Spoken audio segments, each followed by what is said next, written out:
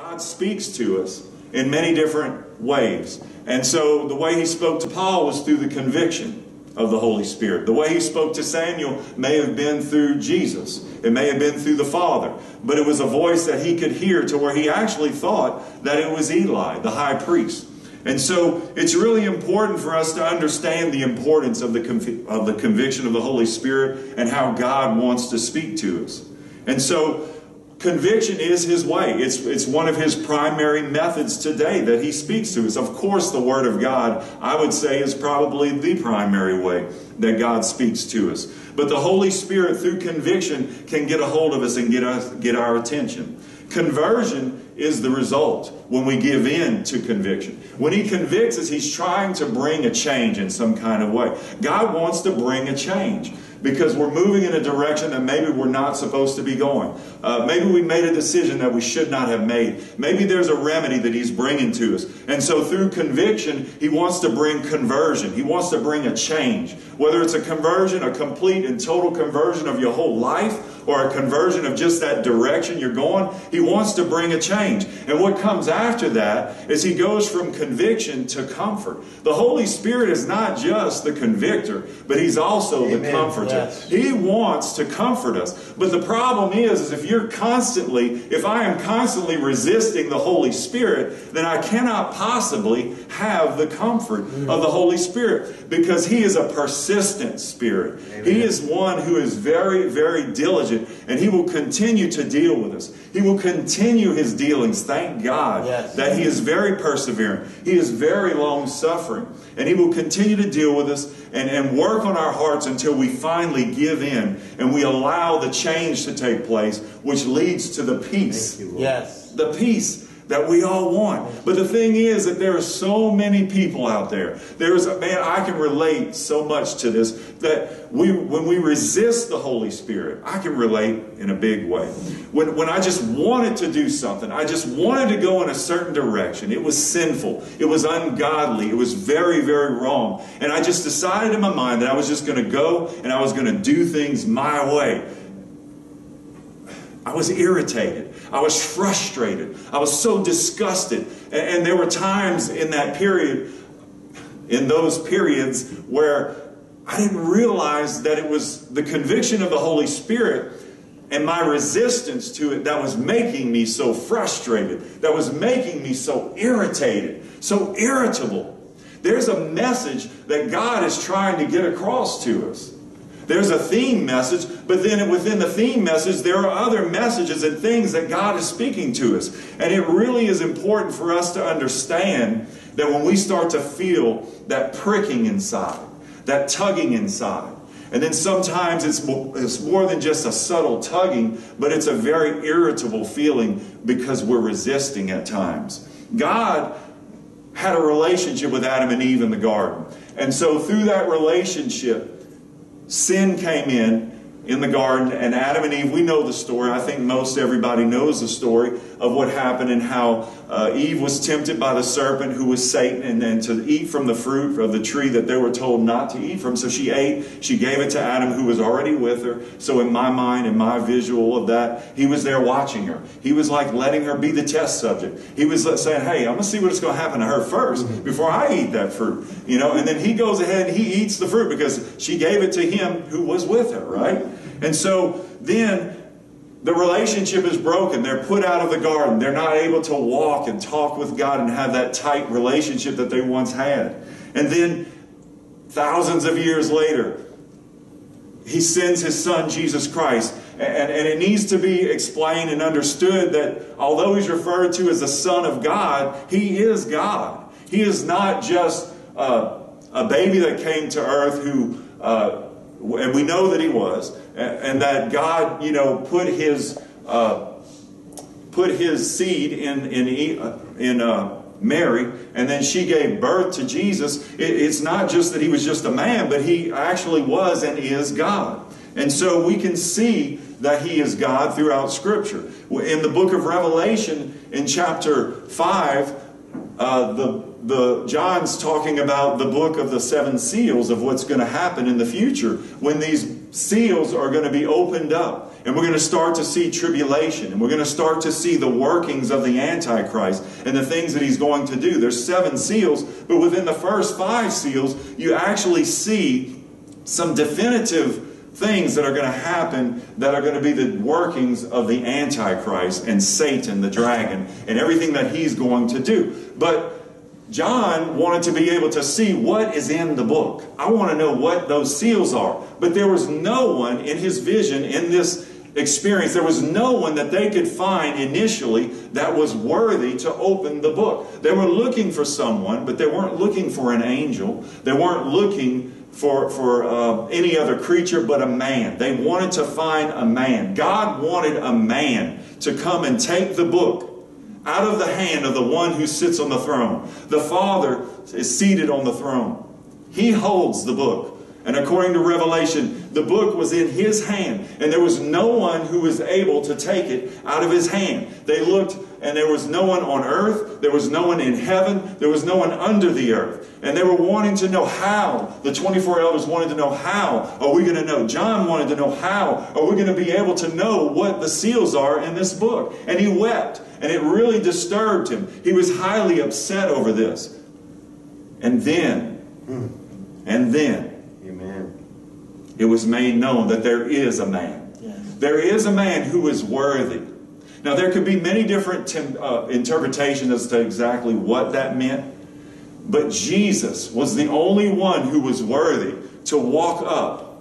Maybe he was already there because the Bible says in Hebrews 12:2 that he's seated. He's already seated at the right hand of the Father. But there is only one man who is worthy to take that book out of the hand of the one who sits on the throne. To take that book out of the hand of the Father. And he is worthy to open the book. And he was described at first as the Lion of the tribe of Judah. And then in the very next verse or two, it goes on to say that he is the Lamb of God. The Lion of the tribe of Judah is the Lamb of God who takes away the sins of the world. And it gives us a perfect picture to understand exactly who this person is. This person is Jesus Christ. And we know that he is God because when he was tempted by Satan, Satan told him, if you'll bow down, if you'll fall on your face, bow down and worship me right here and right now. He said, I'll give you all the kingdoms of the earth. And Jesus quoted the scripture and said to him, you already know. Thou shalt not worship. Thou shalt worship the Lord your God only, and him only shalt thou serve. And so back to Revelation, they began to sing a song. Yes. They bowed down before Jesus and they worshiped him. Yes. And when they sang this song, the song of the Lamb, the song of the redeemed, they were glorifying and they were honoring the one who was worthy to take that book out of his hand. And that is another example. That is another proof where there's many throughout the Bible that Jesus is more than just a son of God. Yes. He is more than just a mere man that came down and was born through Mary the Virgin. But he actually is God because there is no other that should be worshipped. There is no other that should be bowed down to. No one should be sung to in such a manner where there's such great honor and such worth and such glory. Amen. And so that we can see. But Jesus had to come down for his 33.5 years of ministry, go to the cross and perform his work at the cross. He had to endure the cross. The Holy Spirit's work, it works in agreement with what Jesus did at the cross. So the Holy Spirit is the one who delivers what Jesus paid for. Delivers to us. Those who are saved. He delivers it to us. He gives us the grace so that we can truly walk and live as the redeemed. We can truly live a life of a new creation. Yes. Not just live the life of a new creation. We are a new creation in Christ Jesus. And that's the work that the Holy Spirit does. But Jesus did works. Jesus did many miracles. He performed all kinds of miracles. He taught all kinds of great, deep parables and teachings and preachings and things that Back then, they didn't fully understand everything, and especially a lot of the parables, which there wasn't always an understanding. There wasn't always an explanation. I think there's only 2 parables, I believe, where he actually gives the interpretation. And even after the interpretation, there are some things that you may not be 100% clear exactly what it means. But he said in John chapter 4, verse 12, he said, "Verily, verily, I say to you, he that believes on me, the works that I do, will he do also, and greater works than these will he do, because I go to my Father." Why? Because I go to my Father. And so it's important to be saved. We must know that we have to believe on him, and we have to believe on his work. I'm not talking about the works that he was just talking about so much as we do need to believe that he performed those miracles. We need to believe that he is who he said he was. If he is God, then of course the recordings of his miracles are true. But we need to believe on him and his finished work. His greatest work that he ever performed, that he ever did, was going to the cross. We have to believe that. And we have to know that. And so he said in that scripture that he was going to the Father. And so when he ascended into heaven, he went to the throne. And he's now seated at the right hand of the Father. And he said that we can do greater works, even greater works than what he did. He told his disciples, he told his apostles, that he wanted them to do even greater. The word expedient there in that verse of Scripture actually means better. So he wanted us to do better works. He said, it is expedient for you that I go away. It was better that he goes away. Because if he did not go away, then the Holy Spirit would not be sent. And the Holy Spirit has his own qualifications as to what he does. The Holy Spirit has all of the qualifications of God because the Holy Spirit is God. The Holy Spirit has absolutely no limitations. Now, I know it may sound a little odd, but Jesus had his limitations. Jesus was limited to a physical, fleshly body. Today, or shall I say, after he ascended into heaven, when he appeared to Saul before he became Paul, he had that limitation that he allowed on himself to where he appeared to him in a vision. The Holy Spirit, on the other hand, he is another person of the triune Godhead. There are 3 in 1 that make one God. So the Holy Spirit can be over in Asia, can be in Africa, can be right here, can be in hundreds and thousands of people, all at the same time speaking something to you and speaking something to me at the very same time. That's the awesome power of the Holy Spirit and his work and his qualification and his where there is no limitation as to what he can do. Now, I brought something tonight, and I want you to know that this cost me about $2.95. This is just a replica of the Constitution of the United States. And this is something that the Lord has recently put on my heart, so I didn't steal it. I mean, there's no way I could ever accomplish that. And it was very cheap, but I thought it was kind of cool. I bought this years ago in New York City when I was visiting there, and I just thought it was really cool. But I wanted to talk to you just briefly about what I consider to be a constitutional crisis that we have in our country. We have a constitutional crisis here. You do realize, if you're an American, I hope... I shouldn't say it like that because I didn't fully understand the authority of the Constitution for probably most of my adult life. But as Americans, we need to know that this is the highest authority. You realize this is the highest authority in our government. This is higher than the Supreme Court. You realize that? This is what the Supreme Court is supposed to be upholding. This is higher than the Senate. This is higher than Congress. This is higher than the authority of the governors. This is higher than the authority of mayors. This is higher than any other authority, I'm talking about human authority, that is in our country. Judges, I'm talking about circuit judges.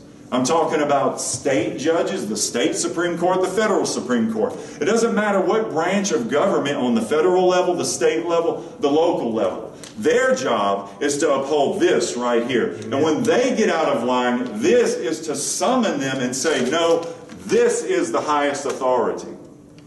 Now, I really don't qualify to talk about COVID-19, but I think I qualify to talk about this. And I know that doctors, the CDC, Dr. Fauci, and all these others associated with what you would consider to be the medical authorities, the WHO, which is supposed to be a global organization that has some sort of supposed authority, but they don't have the authority to step into our country and tell us what our rights are and what we can exercise. Amen. It was one thing to make a suggestion for a couple of weeks that we stay home for our own good, to see what's going to happen as time goes on. But this right here says, no, you don't have the authority to make it a mandate and say you have to stay home. Now, I don't want to spend too much time on that because, like I said, I am in no fashion qualified to talk on a deep level about COVID-19. But what I do know is I want to make a comparison to this. Amen. This is our Constitution. Yes. This is our highest authority. The Holy Bible, the Word of God. This is the highest authority that we have.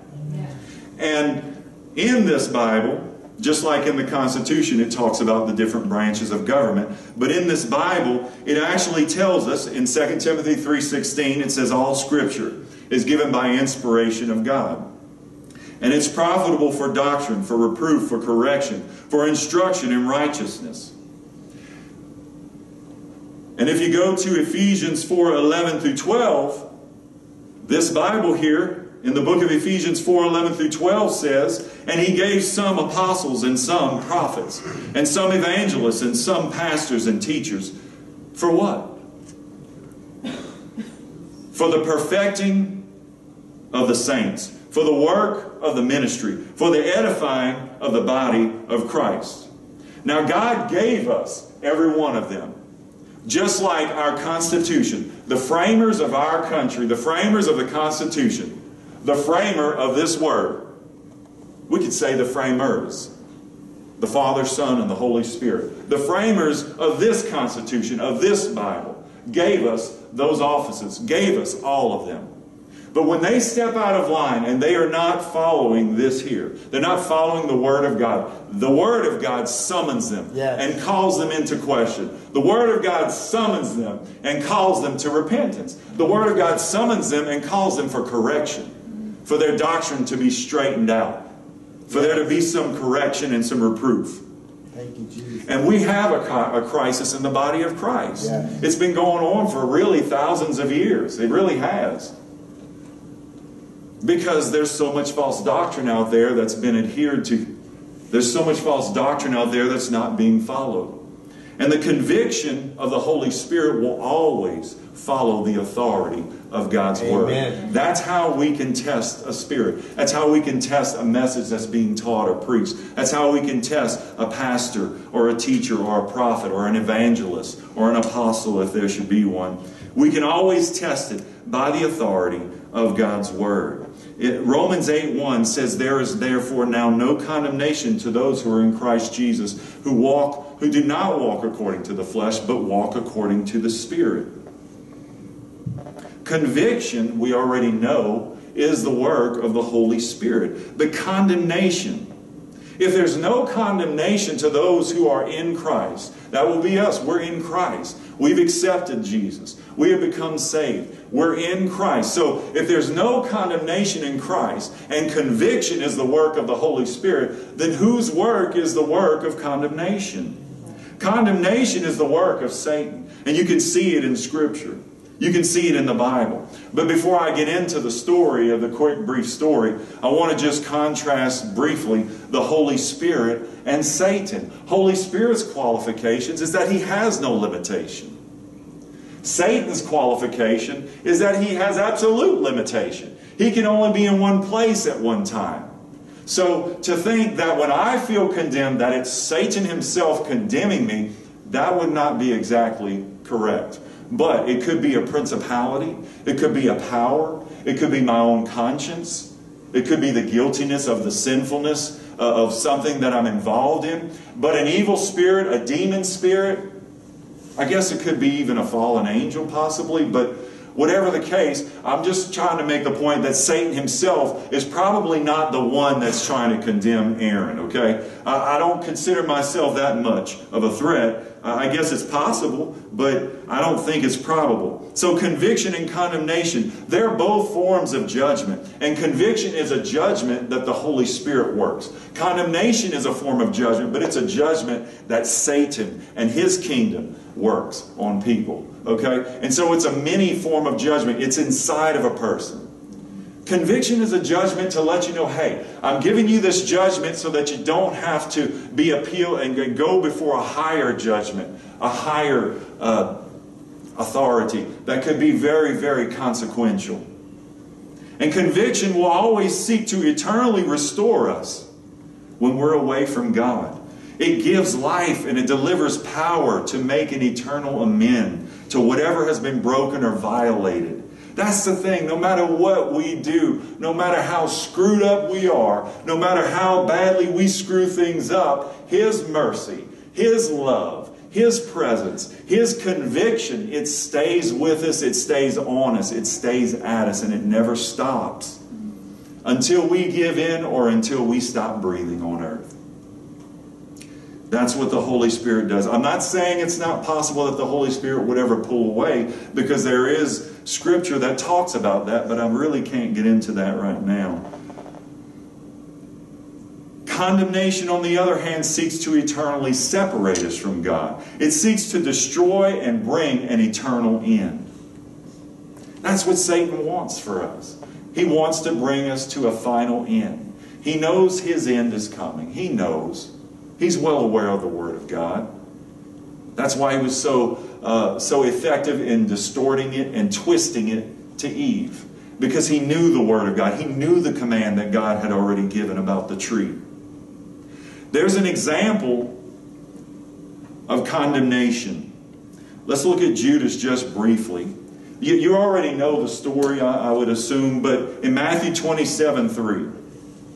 In Matthew chapter 27, verse 3, we can see where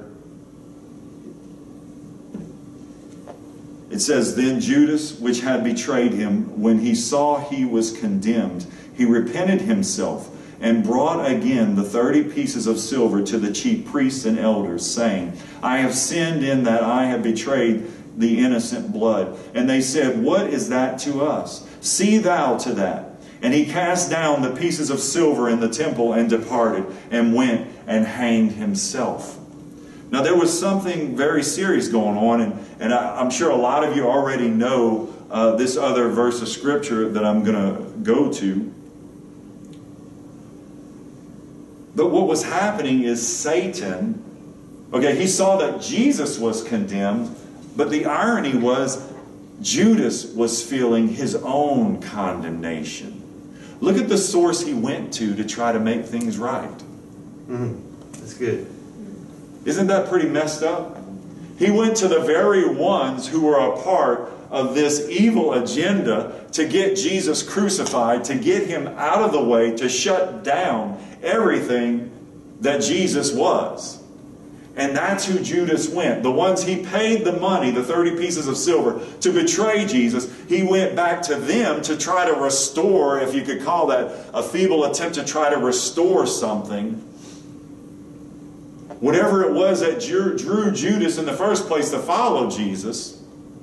Maybe there was some sincerity in the beginning, and I believe that there was, but how much he truly surrendered, how much of his heart he truly surrendered, he ended up at this place. But if we look back a little bit further in the story, in John chapter 13, verses 27, in John 13:27, it shows where Satan entered into Judas. So condemnation, you can believe it.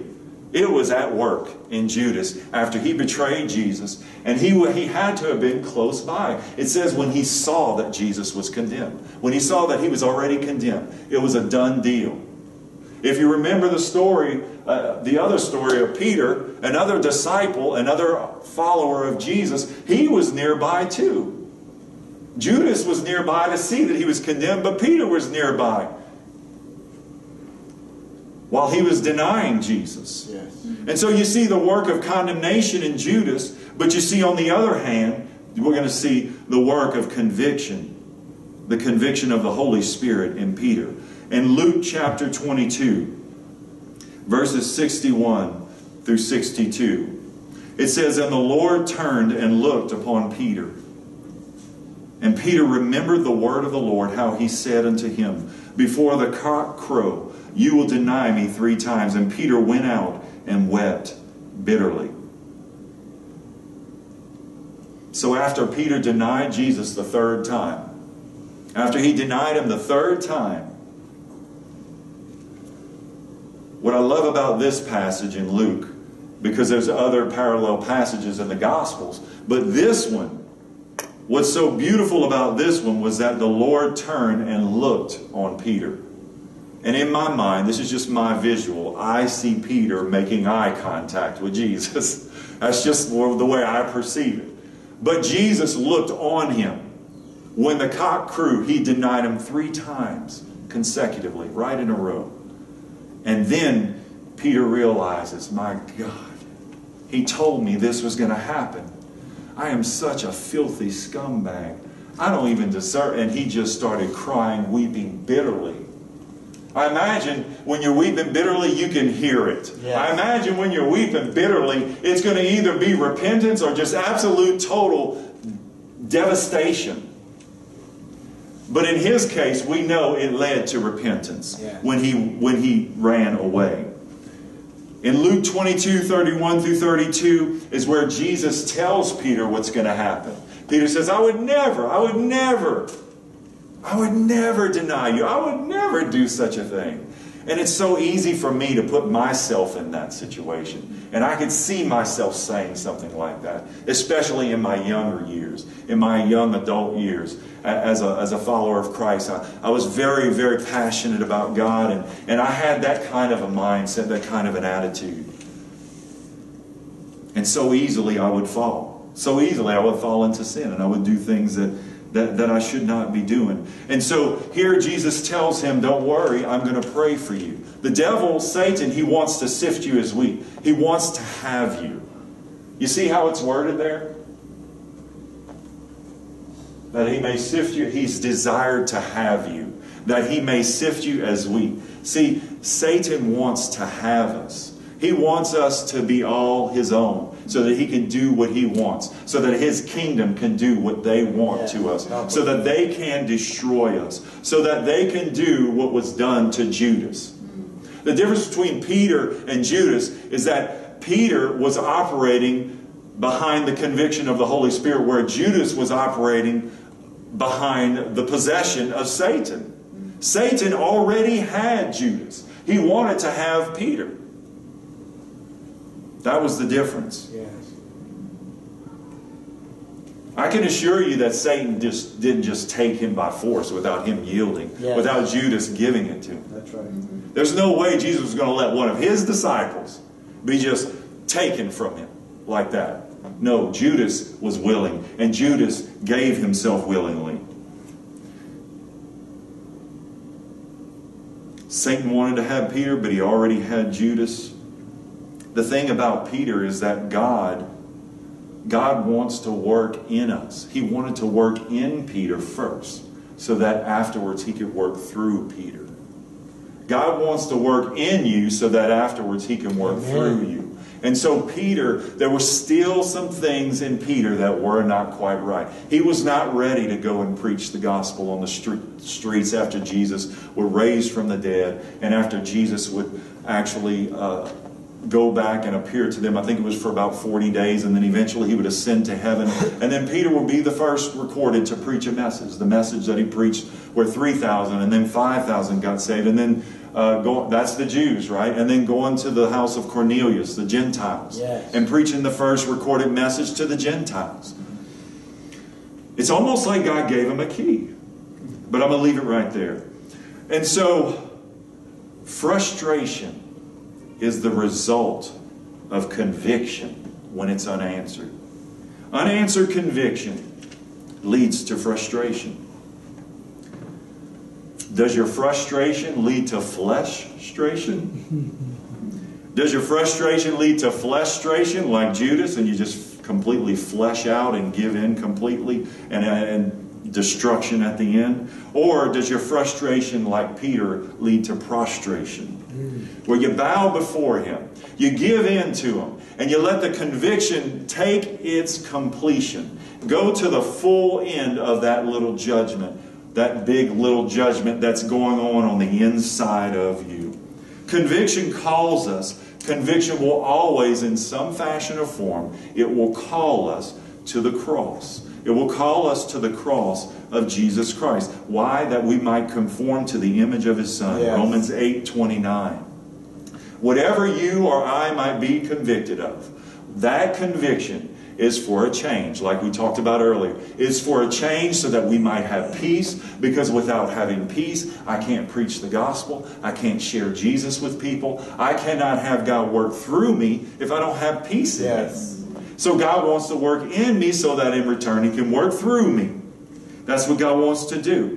For whom He did foreknow, He also did predestinate to be conformed to the image of His Son, that He might be the firstborn among many brethren, those called for His purpose. These are the ones who are called according to His purpose. For what purpose? That we might be conformed to the image. That we might be conformed to the image of the Father's Son. Yes. If I'm conformed to the image of the Father's Son, if I'm conformed to the image of the Lamb of God, then at some point in time I have to get up off of my seat and I have to go tell somebody. I have to do the works that Jesus did. Yes. I have to do the work that He's called me to do. Romans 6. You can go there, Manny, but I moved a little too quick on that one. I jumped the gun. It happens. Conviction is not the righteousness of God. I want to make it clear, because although I'm being convicted, it doesn't mean that in and of itself is the righteousness of God. It's actually a call to the righteousness of God. Conviction is the Holy Spirit calling me to His righteousness, yes. Calling me to make something right that may be wrong. It's an urgent call. That's why the Holy Spirit will continue to convict until we give in. Sometimes He'll pull away and He'll give us a time or a season, and then He'll come back and He'll convict again over the same thing or things again and again. Conviction points us to the righteousness of God. It is the hand of God at work in the heart of man. Romans 6:16 through 17.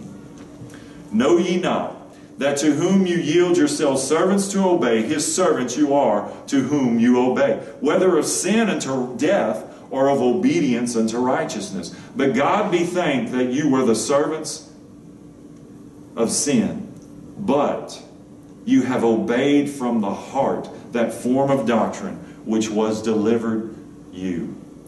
Obedience from the heart is what the Holy Spirit is pulling us toward. Obedience from the heart. It's an internal thing. Conviction is internal, and obedience comes from an internal place. It comes from the heart. You know, if you have a child, then you know that when there's been times when you tell them to do something, and you have to put pressure on them to do that something, and they decide, okay, it's better to just do what they say because they're getting angry. I'm about to get a whipping or something. And they go and they do it with their lip dragging on the ground. They're not doing it from the heart. They're doing it because they have to. They're doing it because they know you have the strength to make them do it. They know that your love has teeth. It has a bite. And so they do it.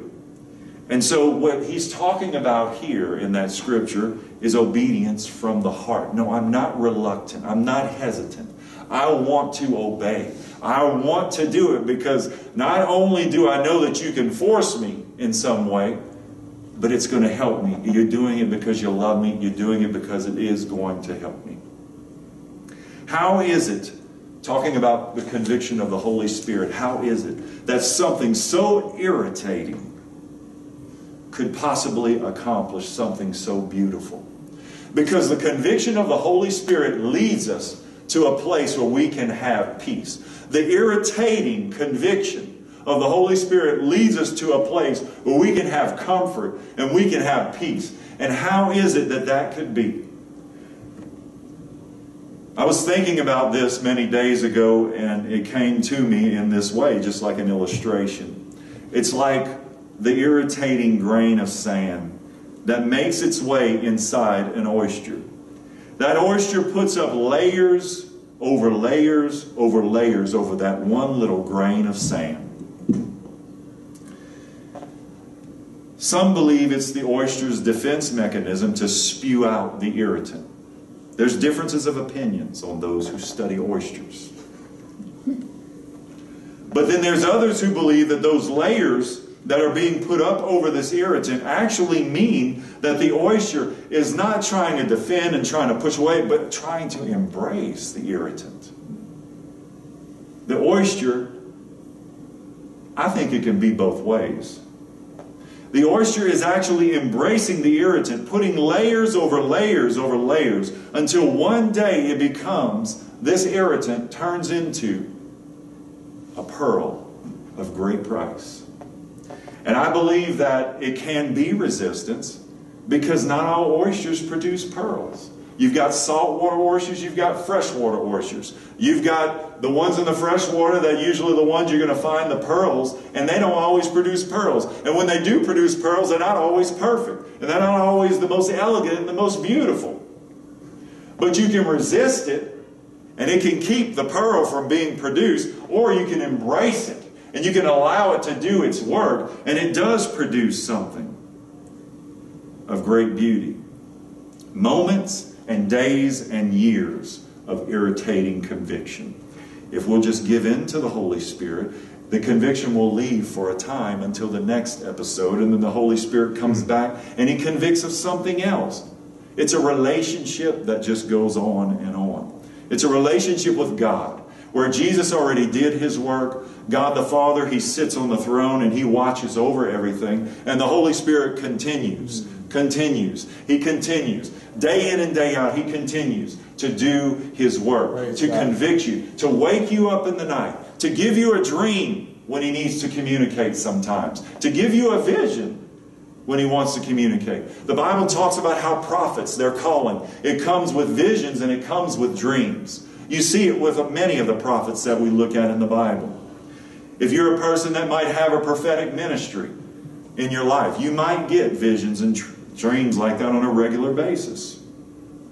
The thing about this oyster and the grain of sand and the pearl that it potentially could produce is that when Jesus was on the cross, He saw you as that pearl of great price.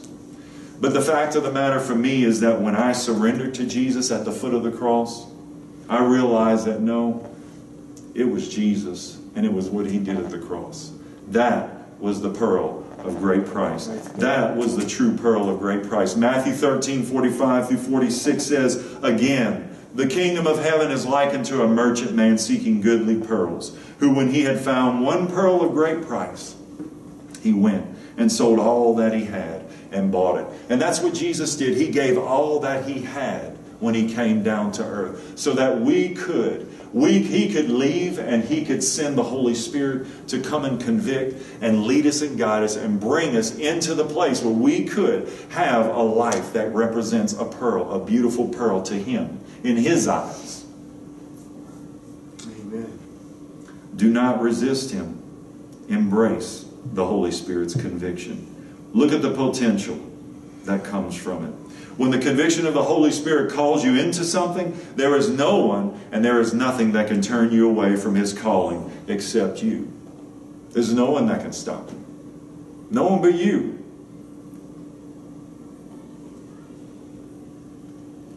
The whole world can be against you, but they cannot hold you back if you still have His conviction within you. Because He'll guide you and He'll lead you into making the right decisions. Conviction is His promise to you that it is not over yet. If He's still convicting, He's not done. And you're not done. It doesn't matter what we've done. If He's still convicting us, it's His way of letting you know it's not over yet. It's His pledge that He's not finished with you. The reluctant soul says to the Holy Spirit's conviction, I will tomorrow. In 2 Corinthians 6:2, the Holy Spirit is still saying, no, today is the day of salvation. Now is the time. Now is the appointed time. Now is the acceptable time. Amen? God goes after the human heart with conviction and chastening because He loves us. God turns us in a different direction and speaks with us. He gives us a message for right now. Why? Because He wants to use us right now. Amen? Amen. Does there ever come a time when conviction comes to an end? It would seem that there will be a day. Genesis 6:3, in the days of Noah, God said that His Spirit would not always strive with men. And you see in their day that it came to an end. It came to a close in Noah's day, where he flooded the earth. He destroyed everything that was not in the ark. Animals, people, giants, and whatever ungodly creatures there were in that day. 1 Peter 3:20. 1 Peter 3:20.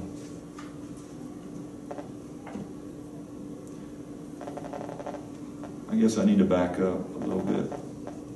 Verse 19. By which also He went and preached unto the spirits in prison, talking about Jesus, which sometime were disobedient, when once the long suffering of God waited in the days of Noah while the ark was a preparing, wherein few, that is, 8 souls, were saved by water. So we see where He was long suffering in that day, but His long suffering, the length of the suffering, came to an end. And so it's going to happen again.